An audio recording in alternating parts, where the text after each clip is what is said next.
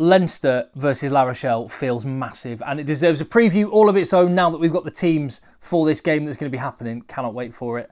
I'm just seeing the teams, there's so much to talk about. So I want to get into it on this channel. Give your thoughts down below in the comments. If I were a fan of La Rochelle or Leinster, I would see the teams now and the butterflies would be going in my tummy.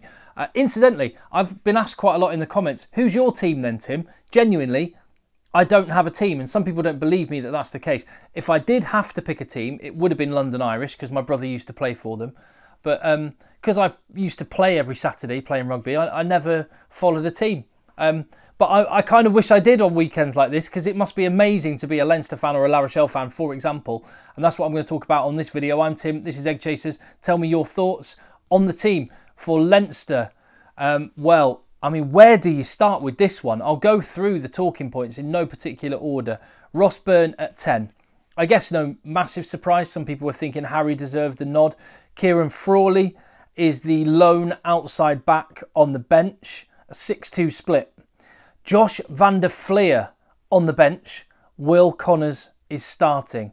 That's a huge call. We'll talk about that in a second. I did wonder if Jack Conan may be in line to start in the starting 15 if they were going for a bigger bodied side, and also just because he's an awesome player in his own right, Jack Conan. But no, it's Will Connors that comes in. He was playing brilliantly before Christmas, and I can see the logic in it. Again, I'll talk about it. Let me just go through the selections. Jason Jenkins in the second row. No James Ryan, of course. He's a massive loss.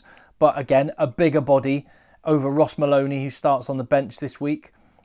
Gary Ringrose still unavailable. That's probably the biggest loss of all. But can you imagine that? So you've got a Leinster team. No James Ryan, no Gary Ringrose, no Josh van der Fleer.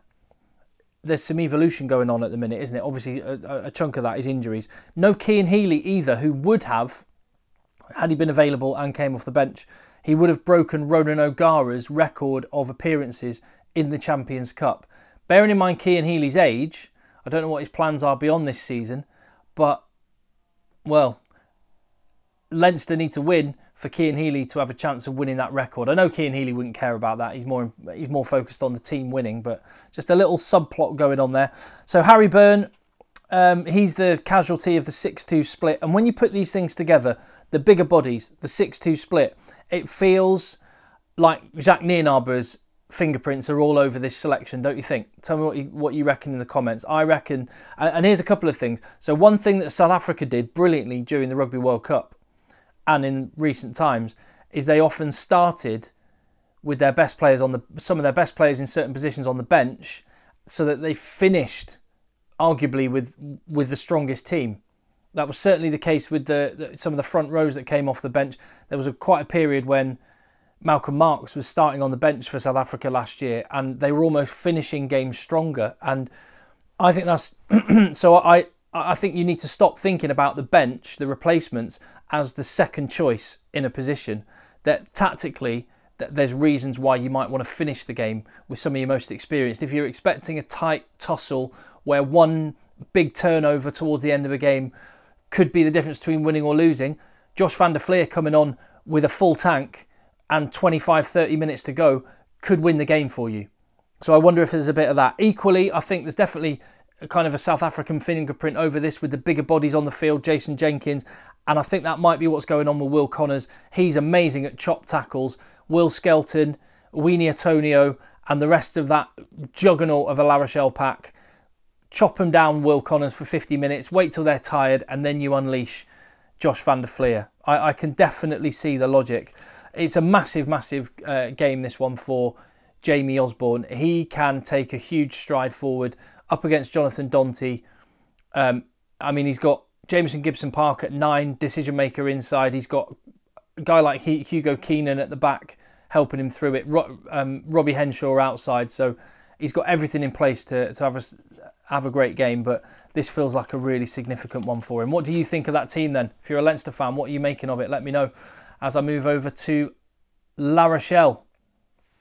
And they've got this is a stupid team sheet, isn't it? Come on. I'm going to have to move right out of the way for it.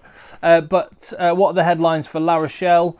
Brice Dulin, not available. So Dylan Lades is at 15. Teddy Thomas and Jack Knoll on the wings. In terms of a lot of years under their belt in that back line, when you look at Kerbarlo and Donty and Suteni, Lades, Noel, Teddy Thomas, Antoine Hastoy's like mid-20s. But that's a lot of experience in that back line. And will they have the legs? Because it's a 6-2 split for La Rochelle as well. Will they have the legs? They've certainly got the nous. Will they still have the gas and the legs? But they've got the experience.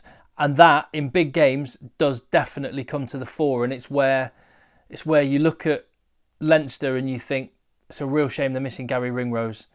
And they've got a kind of raw 10-12 combo. So that's going to be interesting. In terms of the pack, pretty much as you were. And, well, it's not the strongest pack they could put out. They're down to, I think, third choice loose head prop. There's a couple of hookers out as well.